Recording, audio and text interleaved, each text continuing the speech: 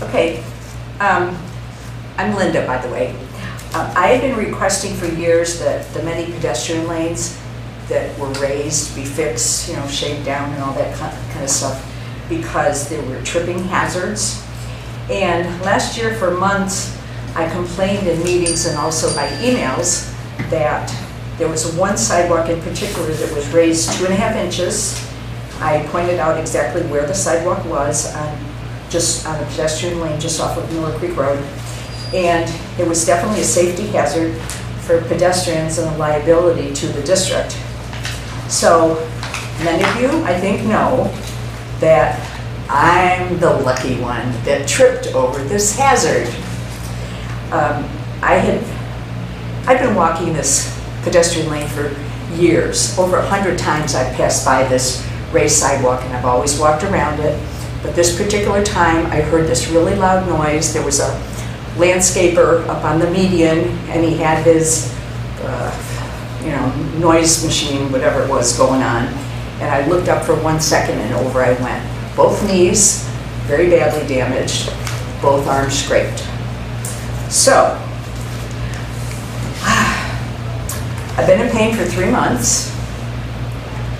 I smashed both of my knees on the sidewalk, and this is the one that I had surgery on 5 years before, so that was really damaged, re-damaged. I've received thousands of dollars in medical treatments, went to urgent care, orthopedists, had x-rays, 6 weeks of physical therapy, and finally I got a cortisone injection in my left knee because it was not, the pain was getting worse actually, not getting better. So I just wanted to say that all of this damage to me, 75-year-old lady who loves to walk dogs, can't walk that much anymore, not doing any housework, not doing any yard work, not enjoying my life, laying down with my legs raised because of the swelling, and only because the park department failed to fix this safety hazard and district liability. So I just want to ask you guys, and I know sometimes you listen, sometimes you don't, depending on who's talking, but I would like to ask, when the public raises an issue, especially one that can cause injury, I would like the district to be proactive, not reactive. The hazard was fixed the day after I injured myself, after I came into the office and complained again, bleeding and injured and limping. So please, listen to some of us when we ask for things like this. Think about liability, think about injury to old folks. Please just think about it and be proactive, not reactive. Thank you. Okay.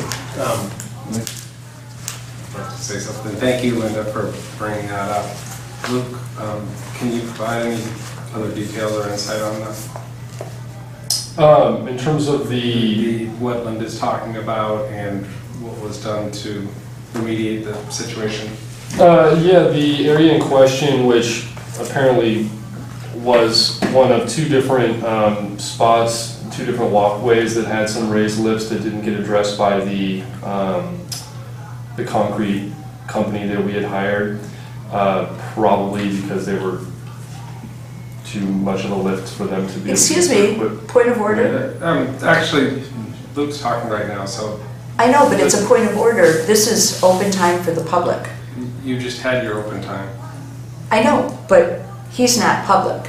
No, you had your open time. What I'm saying is, hold on a second. He's not public. You had your open time. You raised a point. I'm getting clarifying information from staff. You can take that offline and do it. Why? This is open time. You don't allow discussion during open time. For clarification of staff, what you said. you do. That's how it works. You guys don't. The board doesn't. Nobody does. I can ask staff clarifying questions if the public raises a concern or a question. That's completely within my rights. And it's not a timed situation. You had 3 minutes.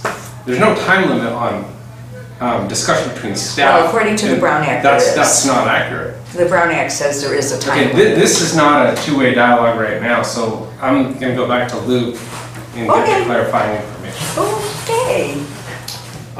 So there were a couple spots that the concrete company was not able to address because of the size of the lift of the concrete. And Linda had brought up the area in question to us. Our crew addressed one area that was on a separate walking path, not the one that Linda was speaking of. It's the second one down. And but we did go out and they were able to grind down the lip and add some additional concrete to smooth the slope of the tripping hazard. So it's no longer, a raised tripping hazard at this point. So that's what was done after that.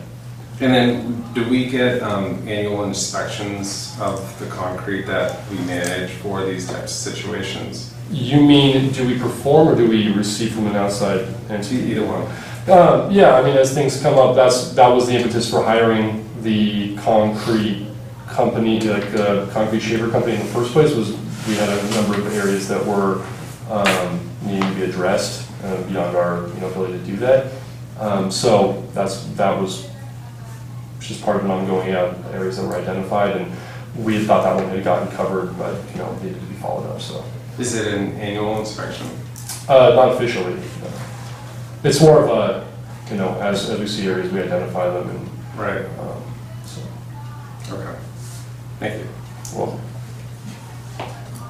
Can I add on to that? When we bring this company out, we give them a scope of area, and they go through and identify areas as well and mark areas, so that way they have a planned work. They send us a report that says we've discovered X number of cuts needed in this area. So in the last 2 years, we actually spent a little over $15,000 with them, having them perform this work. So they did half of it in the more high traffic areas the first year, and the other half the second year. And just add on, the one thing we did not receive from that company was identification of any of those areas that they ended up not being able to address. So that's where we had a few spots that we assumed were taken care of, but they didn't tell us, oh, we weren't able to do this particular spot, this particular spot. So that's something I would have hoped to have received from that company, but they didn't give us a report on that. So. Right. Okay.